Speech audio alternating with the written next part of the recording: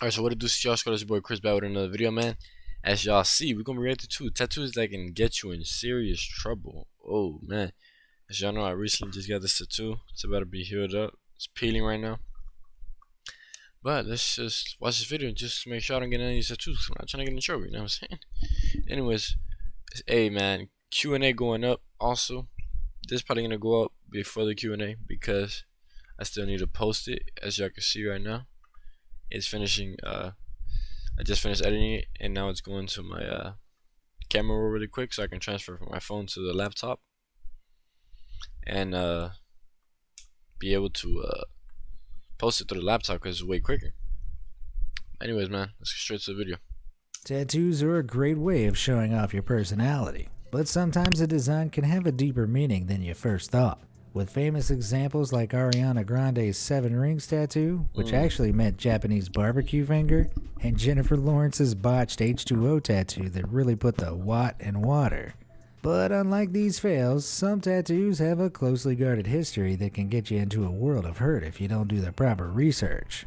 With that, let's take a look at why some tattoos can get you into serious trouble. That's it. Shout out to Before I BMAs, man. reveal Original which video down tattoos can below. get you into trouble, it's important to know how and why tattoos have become so popular. So let's start from the beginning. The practice of tattooing is so old that no one is really sure when it first began. The oldest example known to science is from Otis, a 5,300-year-old mummy thought to have been alive around 3300 BC. The corpse had 61 tattoos of vertical and horizontal stripes, as you can see here. Scientists believe these were made by rubbing fire ash into thin incisions and letting the skin heal over them. Now that is hardcore. As we advanced, tribal designs and ancient piercing techniques were evolved the world over to engrave the skin with ink by hand, some of which are still used today. But fast forward several thousand years to 1890 and the perforating pen was invented by none other than Thomas Edison. This inspired New Yorker Samuel O'Reilly to make the first ever tattoo gun. From then up until the 1930s, Western society saw tattoos as a novelty, with tattooed men and ladies appearing on the stage in circuses and shows. Around this time, the Russian criminal caste began to use tattoos to define rank and reputation amongst fellow inmates, which eventually transferred over to American prisons as well. But then Western sailors adopted tattooing as a method of storytelling. Getting some knowledge. Different styles of tattoo indicated different ports and places visited and helped sailors tell stories of their exploits. For example, swallows indicated they'd traveled 5,000 nautical miles, and a shellback turtle meant they'd crossed the equator. Nonetheless, mainstream society at the time still associated tattoos with the undesirable underside of the nation, with the trend popular among people like carnies, hobos, and criminals. After the Second World War, tattoos became a more common trend, but still not a mainstream one. People living on the fringes of society adopted tattoos as a symbol of rebellion and empowerment. Hippies, bikers, anarchists, and other counterculture types began to bring out the art and the ink. Then the 1990s hit, and everyone and their mama was getting tattoos. By 1995, America had over 10,000 tattoo artists, and in 2019, that figure was closer to 45,000. Tattooing is now an industry valued at $1.5 billion. But just because tattoos are now mainstream doesn't mean that the history and symbolism behind a lot of their designs has been completely lost. Around the world, some designs can still get you into serious trouble if you don't know what they mean. Tears. Tattooed tears under the eyes have a variety of meanings, but what you need to know is that all of them stem from the US prison system. It can signify that the wearer has spent time in prison, acknowledge the loss of a loved one, or indicate that the person has killed someone. Hip-hop trailblazer Lil Wayne has famously sported 2 tears under his right eye, one on his left and one by his mouth. Supposedly, these represent 4 people close to him who have been killed. Supposedly. Read this really quick, of course you gotta add. Rapper Kevin Gates, who has been in and out of jail since he was 13, also donned similar tears with a total of 3 under his eyes, which he says represents him being forever in sorrow. But another slightly darker meaning may put you off getting this tattoo. Some claim this tattoo proves the wearer has been the victim of sexual abuse while serving time in prison. Dominant inmates have been known to brand submissive inmates in this way to declare ownership. It's placed on the face as it's an area which cannot be easily concealed. The exact meaning and its origins are unknown for this reason, with released inmates sometimes lying to their family and friends about why they have it. So for all you wannabe rappers and Jeremy Meeks fans out there, remember, this tattoo goes further than being skin deep. Cobwebs. Cobwebs used to be specifically linked to sailors on long voyages. On the elbow, it metaphorically meant they had been leaning on the side of a boat for so long that a cobweb had formed, as you can see here on tattoo icon Lyle Tuttle, but the meaning has been transformed to also represent long stints in prison. It's commonly seen on the elbow, neck, or knee, but its placement doesn't make any difference to the meaning of the tattoo itself, though it certainly adds a new layer to the phrase web design. 3-leaf shamrock.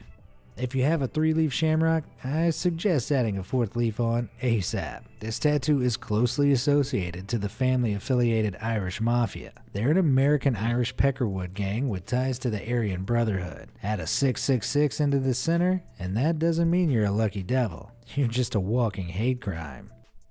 Indian warrior. Woke culture alone shouldn't be the only reason you decide against that dreamcatcher tattoo. According to the Canada Border Service agency, who have detailed most tattoos in this video and their meaning for training purposes, a dreamcatcher tattoo can represent an Indian warrior, a Native American who has served time in prison, often worn on the neck or skull with the number of feathers at the bottom indicating how many crimes they have committed against white society. So maybe think twice about getting that rip-off Etsy Dreamcatcher image as a full back tattoo, Karen. Barbed wire. Historically in Russian prisons, a string of barbed wire was tattooed on inmates who had been given a life sentence without parole. With nothing left to lose, many of them inked this definitive symbol on their forehead. Do you want to tell Post Malone, or shall I? Cats and scarab beetles. There's nothing fine about these felines. A cat tattoo in Russia represents a prisoner's life as a thief, and different variations can tell different stories. For example, the head of a tomcat on the chest signifies a dangerous criminal who hates the law.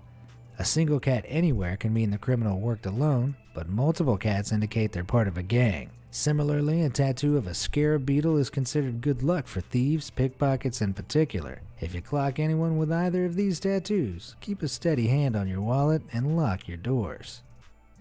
Stars. In prison, star tattoos aren't a symbol of hope. They're a symbol of incarceration. Russian inmates in particular use the number of points on tattooed stars to represent how many years they've been behind bars. So the bigger the star, the more seasoned the inmate. Depending on where these are, they can also reveal a lot more about the wearer. Found on the knees, these tattoos mean the individual will never submit to the police. On the shoulders or clavicle, these indicate the inmate is a high-ranking criminal. Something tells me the scene kids of the early 2000s are regretting their life choices right about now. Manacles. For the real edgelords amongst us who feel shackled by society, maybe think twice before getting any manacle tattoos. Each tattooed manacle can indicate you've served 5 or more years behind bars. So this individual is showing the world they've been incarcerated for at least 10 years, with a manacle on the ankle and on the wrist. That imprisonment length could mean they've committed a severe crime, or many crimes all adding up. Either way, it's not a tattoo to consider unless you've served serious time. Epaulette. Never try to pull rank on someone who has epaulettes tattooed on their shoulders. It isn't a military fashion fad. Among gangs and prisons, these markings denote a high-ranking criminal, akin to the rank of a senior official in the army. Epaulettes can also feature smaller markings such as skulls, which tell you if the wearer has murdered someone or not. I'd march away from that situation if I was you. 5-point crown.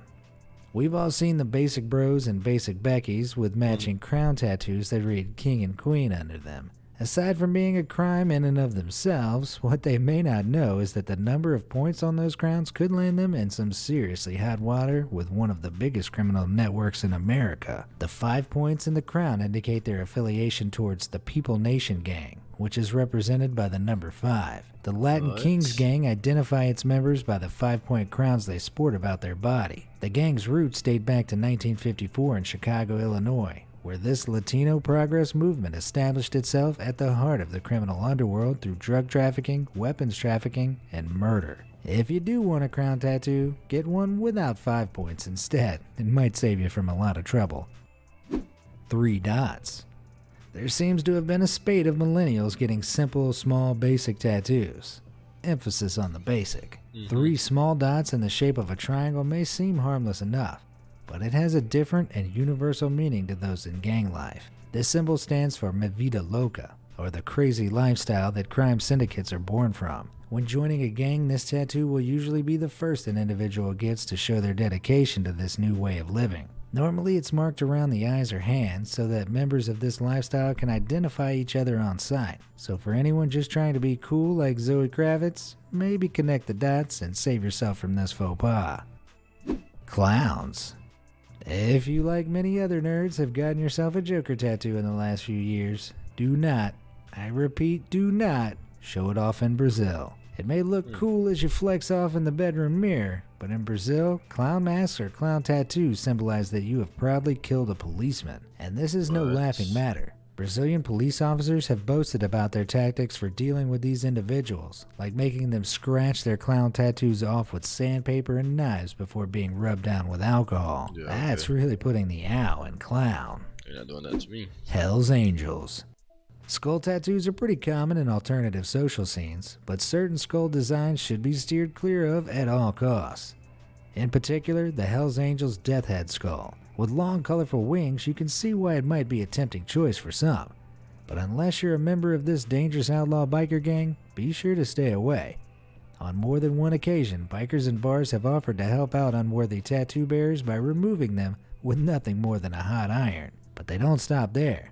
The outlaw symbol is protected so heavily by its members that they've threatened legal action against anyone using their branding. This includes Disney, Alexander McQueen, Saks, and Toys R Us. I can imagine those companies got ridden hard.